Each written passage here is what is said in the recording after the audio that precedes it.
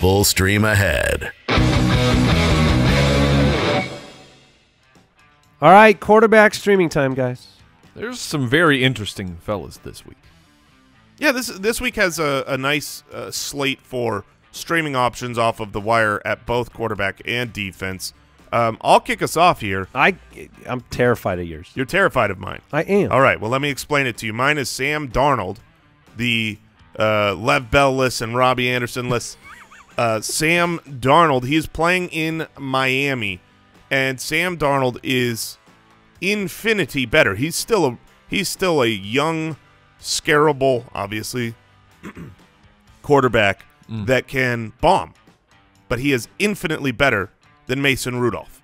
And Mason Rudolph, who just really struggled for a while, still ended up with 250-2 against the Dolphins because of absolutely wacky broken coverage. There has not been a quarterback this year who has not thrown for multiple touchdowns against the Dolphins. It's an 18-2 touchdown to interception ratio. They've given up the 4th most fantasy points to quarterbacks.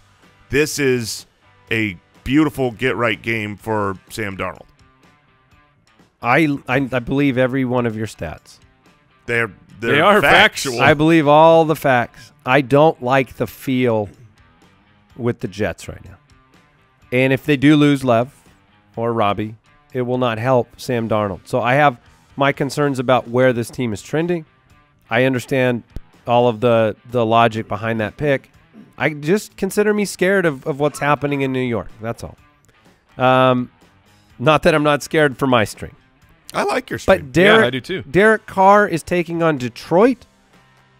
The last 3 games, by the way. Send in the car. Yes. Send in the car. Yes. You can send in the car this week. The last 3 games, quarterbacks against Detroit. This was Green Bay, Minnesota, and the Giants. Daniel Jones. They've given up 10 touchdowns through the air, including 4 each of the last 2 weeks. Fantasy points to the quarterback position, 25, 40, 38 in our league scoring format. But you're talking about big performances, huge yardage. Derek Carr has got his weapons back. Tyrell Williams, Darren Waller. He's Hunter Renfrow breaking out last week. He has the capability. He's doing a little bit of the Stafford light of late, being able to throw the ball downfield. Detroit's going to put up points against Oakland. This is a great opportunity for a shootout matchup between those two guys. The Raiders' offense has been very underrated this year. They're an above-average offense this year, even with the lacking of weapons. Yeah, I like the call, and there's still the potential that Darius Slay is traded. There was a lot of whispers about the Detroit cornerback, so that would just improve things for Derek Carr. Did you hear what they were asking for? No. A Ramsey-like package. They wanted a Ramsey-like package. So, I'm back from the future. He didn't get traded.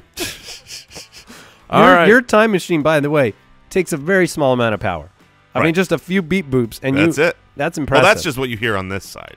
Okay. You should see the equipment over there. Okay. Right. Very impressive. Yeah. Mike, I like yours. I'm going with Gardner Minshew. He's taking on the Houston Texans. Gardner, if you've not been paying attention, is the quarterback 11 on the season.